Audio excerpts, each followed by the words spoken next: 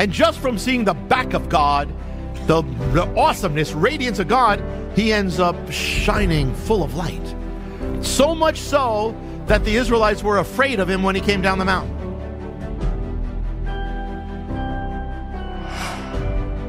The Bible's calendar is basically lunar. Okay, if you didn't know that, lunar. It's adjusted for the solar, but it's lunar. Every Hebrew month begins with a moon, the new moon, new month. When the moon reaches its fullness, it's the middle of the month. There's always, whenever you look in the sky, ever see a full moon, you're in the middle of a Hebrew biblical month.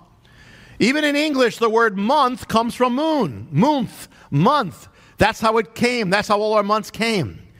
Each new moon was called the Chodesh, or the new moon, about newness or in God, and every month then reaches the fullness. Now there's been some nights in ministry at a service where you see some people acting weird, and there are people, and people say, it's a full moon tonight.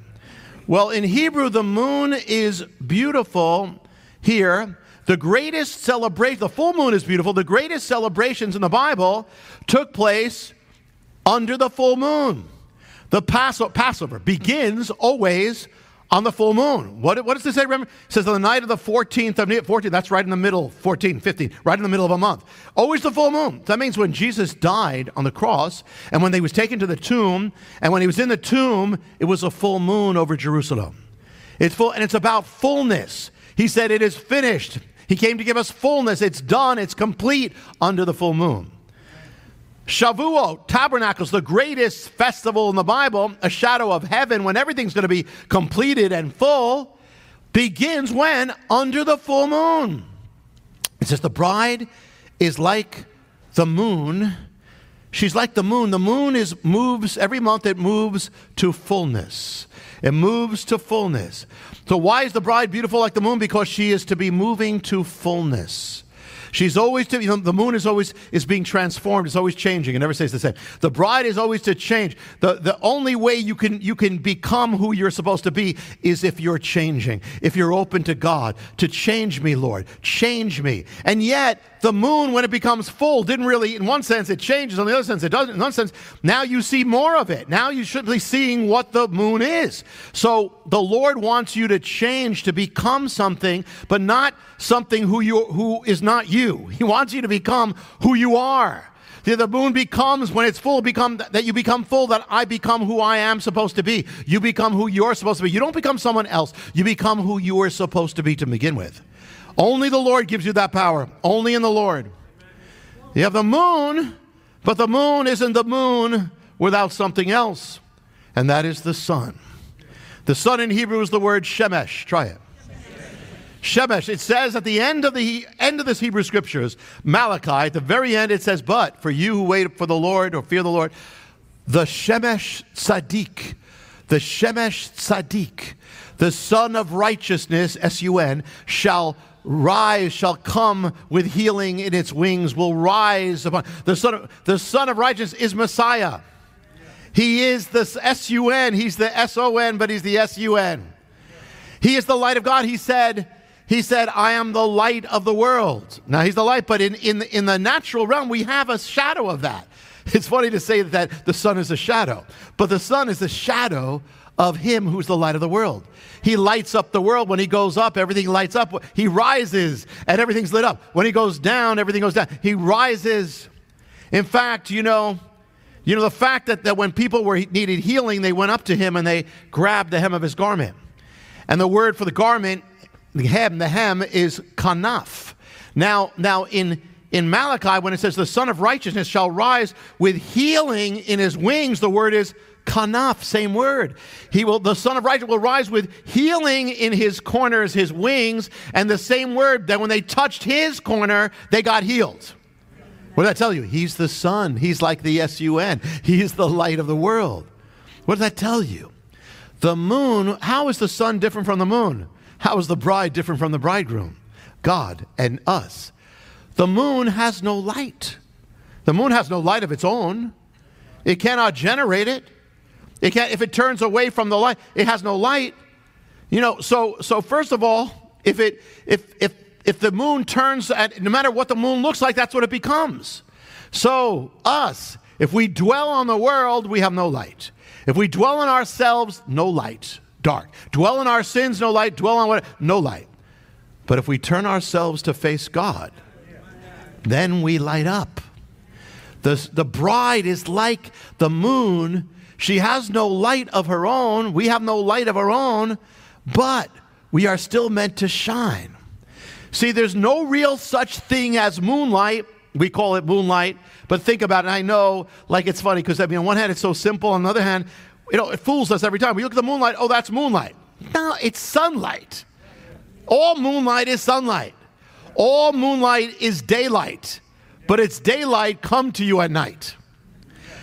The moonlight is the reflection of the sunlight. The moon has no light. And so what this tells us, something like this here from this one little thing, is something so important for our walks. Because see, we tend to be us-centered. Even in the Lord, we tend to, our human fleshly nature tends to be self-centered, even in the Lord. So here we are. Now we're supposed to be, we're supposed to be loving, we're supposed to be holy, we're supposed to be pure. So what do? We try to produce it from ourselves. Well, I'm going to do it. I'm going to do this. I'm going to do that. I'm trying, Lord. I'm trying. And we're dwelling on ourselves because when you're focusing on what you're doing, who's the center? You are. If I do good, I did great. If I do bad, I did bad, but I'm focusing on me again. You understand? But that's like the moon trying to produce the light. Cannot do it.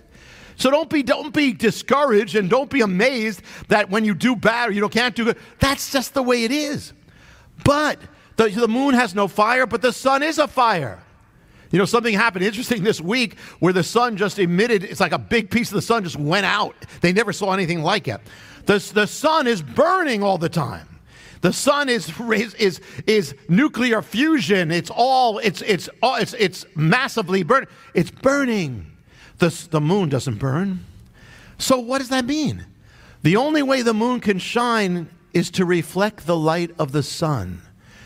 The only way the moon can become a light is by reflecting the one who is the light. So you learn this secret. You know, we tend to focus on our works. I'm going to do it. I did good. I did bad. We want to produce works. Stop trying to produce works for God. I mean, listen, your heart is right if you want to produce work, but you can't do it that way. Yes, you want to do that, but you can't do it. But stop focusing on trying to produce the works. Instead, learn to become the work of God. Amen. The moon, in a sense, becomes the work of the sun. By simply reflecting, it's all not doing anything. It's just the sun is the active thing going on, but it's saying, yes, come on. If you become his work, you'll produce all his works. The moon shines with the light of the sun. You will love with the love of God. You will, the secret is to live in the living of God.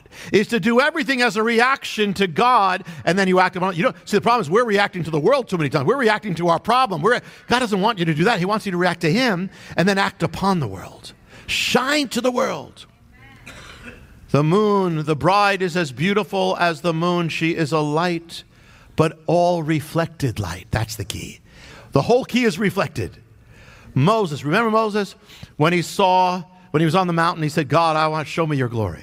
I want to see your glory, Lord. That's all. And the Lord, I want to see, show me your face, your panim. Show me your face, your presence. And God says, you can't see my face. You would die if you saw my face. It's too much. He says, but I'll let you see my back. So Moses sees the back of God. And just from seeing the back of God, the awesomeness, radiance of God, he ends up shining full of light. So much so that the Israelites were afraid of him when he came down the mountain. He had to put a veil on his face because the light in the face of Moses was too great. Think about that. All he did was see God, and he became this glorious light. That's what the moon does. That's the secret of the moon. The moon is always, what's it doing? It's not producing, it's receiving and giving. That's it. It's receiving the light, giving the light. As soon as the moon receives the light, it gives the light. There's no gap. Think about something. You see all different colors around you. You know, you see this, if you see the color of anything, except for like black or white, but you see a color. The color, if you're wearing red, if you're wearing whatever you wear, it's because whatever you're wearing is not holding on to the red.